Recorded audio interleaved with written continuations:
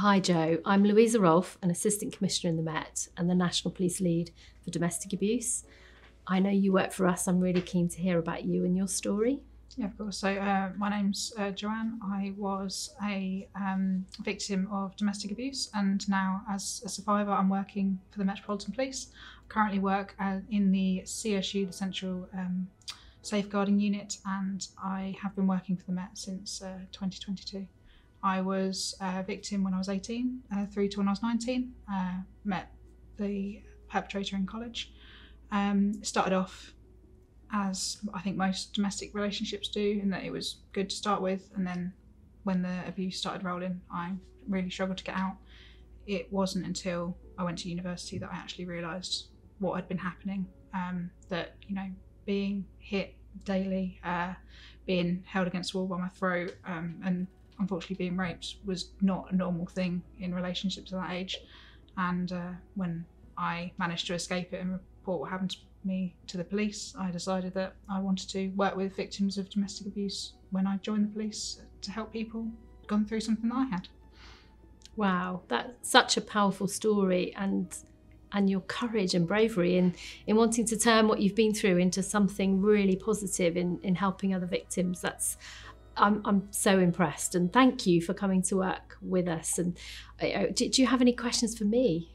Yeah, so I've seen a lot of change happen since I joined the police, both in my current role in the Met and previously when I worked in the county force. Question I'd like to ask you is, how is it all changing going forward in investigating and helping victims of domestic abuse?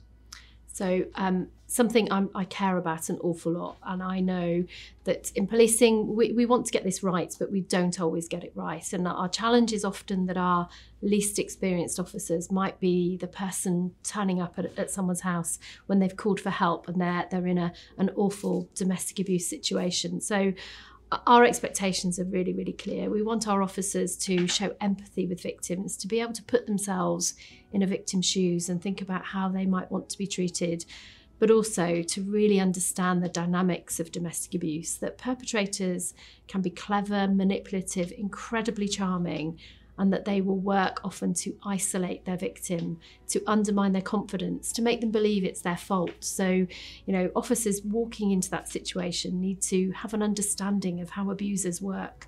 And that might sound really complicated, but we've been working on training, the Domestic Abuse Matters training. I found really powerful, because it's proven to increase officers' empathy, but also their understanding of how domestic abuse works and how perpetrators operate. No, that sounds really good, and it's good to hear that it's not all just from the policing side, but also the safeguarding side, which I think can be really powerful. I know a lot of work is done not only by the police, but also partners linked with the police to help victims. Can you tell me a bit more about that, please? Yeah, so we work with many, many brilliant charities who support victims. And I know, one, they're great critical friends because they will challenge us when we get it wrong. And sadly, you know, the nature of abuse and the nature of policing is that sometimes we might miss those signs. Sometimes officers are facing so much pressure of whether those are investigative caseloads or they're a busy response officer. And working with victims who can challenge us, hold us to account, those brilliant charities who provide that support every day for victims works really, really well for us. I know that we have independent domestic violence advocates, so people who work as an advocate for a victim. They're often employed by charities and funded by the Mayor of London and local authorities to provide support, one-on-one support to victims when they're progressing a case through the justice system. But most importantly for us, because many victims call us not seeking a justice response, but they want help. They want the abuse to stop there and then. They want to be safe, and they want understanding from us. So it's really important we think about that wider support that might help them, and the interventions that might help perpetrators. You know, charities like Respect and Safe Lives who provide intervention programs. So really important that officers attending those incidents are thinking broadly about, what do I do now? How do I secure evidence and progress a great investigation? How do I ensure the victim knows that we care, that we show empathy? How do I manage that perpetrator? And how can I provide that broader support as well? Because our policing role is really clear. We should be solving crime, we should be bringing offenders to justice, but not every victim wants that, but they deserve our support to be safe. No, that sounds really good. I know a lot of victims of abuse can struggle to come forward to talk to police initially. What would you say to a victim who's considering coming forward but doesn't feel like they're ready yet? What I would say is, if you're unsure about coming to policing, please go to the national helpline. So Refuge run a national domestic abuse helpline. Its number is widely available if you Google domestic abuse helpline, or your local charities like Women's Aid or others. If you're unsure about coming to us initially, do get some support, but please do think about coming forward to policing. And with the support of charities, often victims can, feel supported and more confident in coming forward. But my view is, I want every officer, one, to offer that support to victims, to reassure them that we'll be with them at every step of the way, but also that we won't take steps that make them feel less safe. Now, there may be cases where a victim comes forward and they might be really reluctant to pursue their case because they're incredibly frightened of a perpetrator, because, they're finding themselves in a difficult situation. This might be the father of their children, a person that they love, who also causes them great fear and distress. And we will respect their situation. But in certain cases, if we believe someone is so dangerous, the only way to secure the safety of a victim and their family is to, arrest them, to lock them up, to pursue a prosecution, then we might have to do that. But we would always want to do that with a victim knowing that we've got their best interests at heart and we are working with them. We know many victims do not want to pursue that justice outcome, and we want to ensure that they feel safe and safer after our intervention. So the recent episode of The Met in the BBC documentary focuses on 2 women who've come forward to police after experiencing domestic abuse. What would your message be to anyone who's been affected by watching the recent episode of the documentary? I would say, so I was impressed that our officers showed great empathy in dealing with victims, but also I sensed officers were grappling with the fact that victims were not keen to pursue prosecutions for a variety of reasons. And I had many questions at the end of that episode and watching it. And one, it made me think I want to be sure that we're supporting our officers who deal with these cases, but I also want to be sure that when victims come forward, we're doing everything we possibly can to support them, whether that's referring them to those support agencies we've talked about, the many brilliant charities, but also where cases are difficult to pursue. Are we being as creative as we possibly can? Are we looking beyond just the facts in front of us and thinking about that perpetrator's wider behaviour? So it really made me think about what more I could do as a leader in the Met and how I can support our officers. And it made me think as well, so you work in our specialist team who investigate domestic abuse, and you're likely to receive those referrals from responding officers of cases that they've attended. So what makes a good case from your perspective, and what would you like us to get better at? I think it can be really difficult for response officers who go to domestics, especially when you consider how many jobs they go to a day and how impactful those can be on the scene. And I think something that, when I see it when I'm working in my department from the handover, is when they've asked a lot of questions, it's really evident.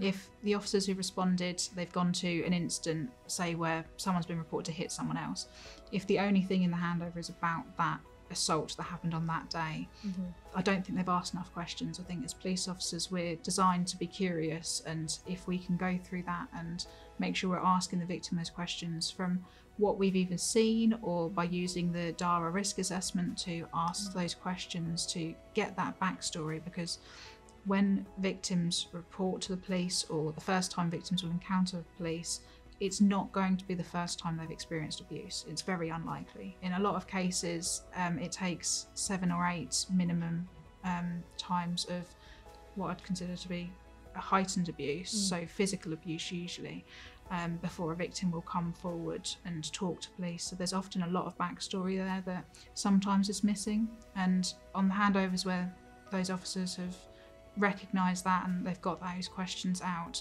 it makes it a lot easier for me to evaluate and do my job, especially if the suspect has been arrested at the scene, because that's further things I can put to him in an interview. Whereas sometimes if they're not asked, which can be for a number of reasons, when I contact the victim, I end up getting a lot more out of them, and it can complicate the job on our end. So I think being curious is the first thing that I think any officer can do to really respond to those situations and get the most out of the victim, and the victim will then feel like they're being listened to.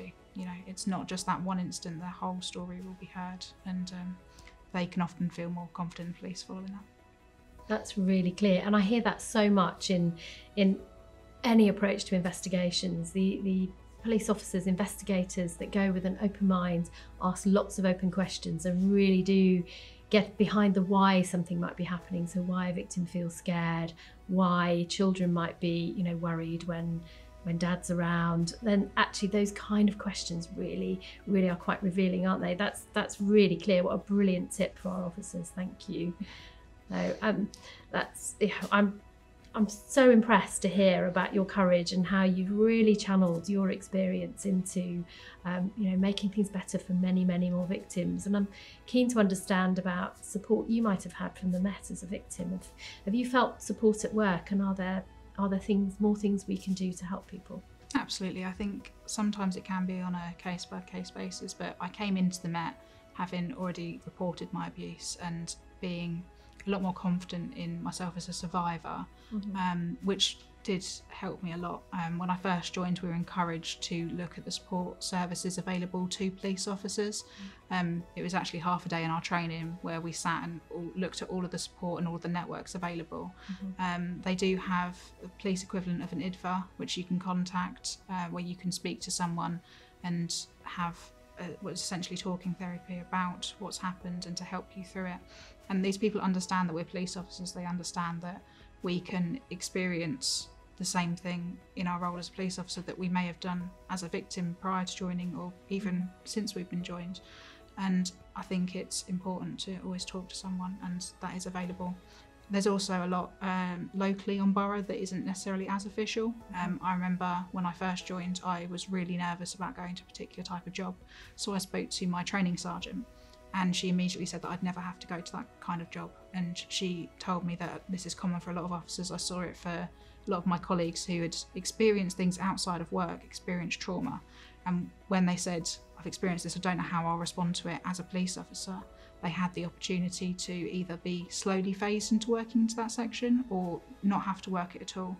I remember a story of one officer saying that the first time they responded to a job that they knew that was going to personally affect them, they went with their line manager, and the first time they just sat in the car outside and didn't go in. Second time they got to the door, and the third time they actually went in and began responding to it. And I think being aware of the trauma that officers have experienced is something that line managers should look at, and it can be really helpful to those officers so that they know that they're not going to be pushed into a situation that they're not going to be able to deal with, and it could be traumatic for them and bring up some past traumatic memories for them. And that is support I've personally received, and I think it's a really good thing the Met's doing to support its officers during traumatic episodes they might have experienced.